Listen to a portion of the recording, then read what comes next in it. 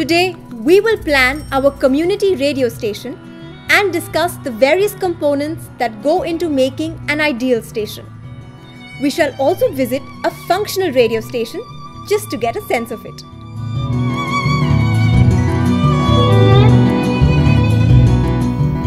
While planning a station, the first thing that comes to mind is where?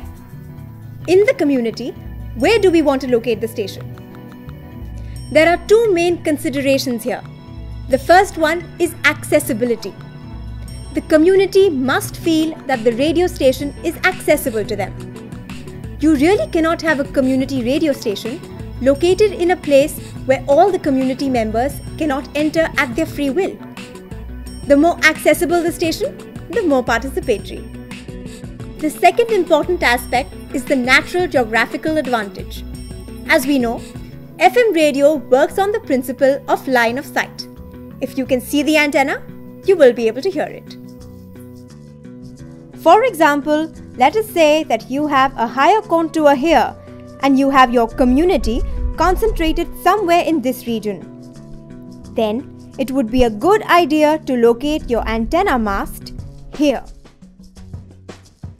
Another critical aspect is that the distance between the antenna mast and the transmitter room needs to be as short as possible. Remember, shorter the feeder cable, higher the effective radiated power, and therefore better the range of coverage. A GIS software like Google Earth could be a good resource for you to find out the highest contour in the region.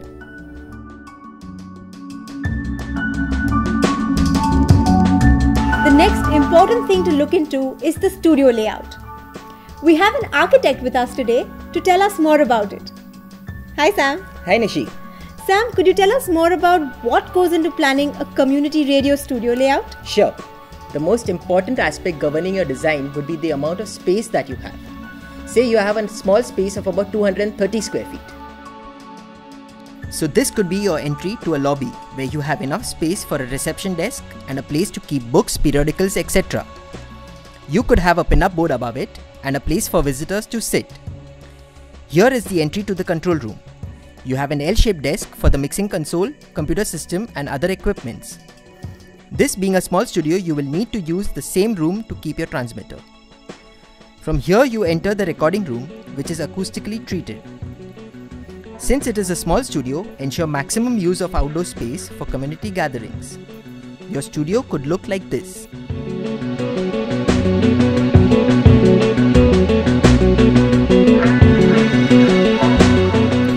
For a larger studio, you enter a reception lobby and provide a bigger control room with additional tables for audio editing. This would be a dedicated recording room, acoustically treated. Besides, you can provide for a separate on-air studio for live transmission. Even this room needs to be acoustically treated. The transmitter can be kept in a separate room, which can also double up as a storeroom. A pantry and a toilet can also be accommodated.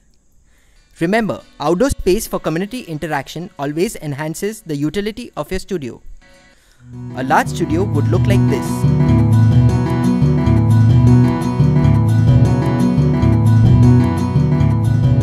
तो दोस्तों हम बात कर रहे हैं maths on radio इस programme के बारे में जो आता है मस्ट रेडियो पर हर रोज सुबह 9 बजे, दोपहर 1 बजे और शाम को 7 बजे। तो सुनते रहिएगा 107.8 FM मस्ट रेडियो, आपका अपना community radio station. Hi Pankaj, thank you for having us here. Can you explain to us how does live transmission work?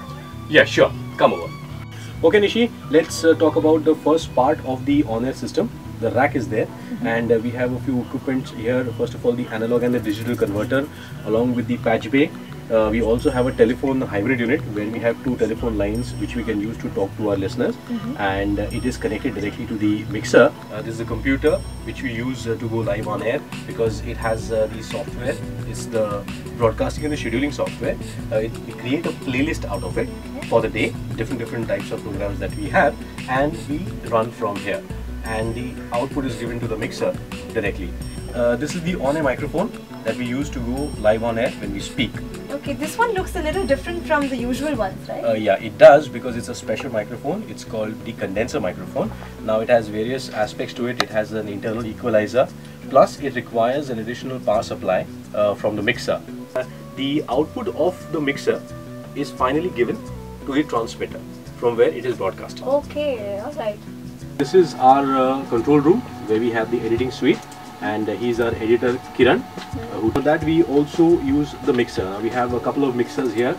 A smaller one which has inputs from the microphones which are there at the other end in the recording room, and we also have a bigger mixer which we use it for sound mixing. So this is the transmitter rack where we keep the transmitter. Now today we have taken it out for maintenance, and as you can see, it's a 50-watt transmitter which radiates at 50 watts. And that's how, with the mast and the antenna, the airwaves reach out to the community.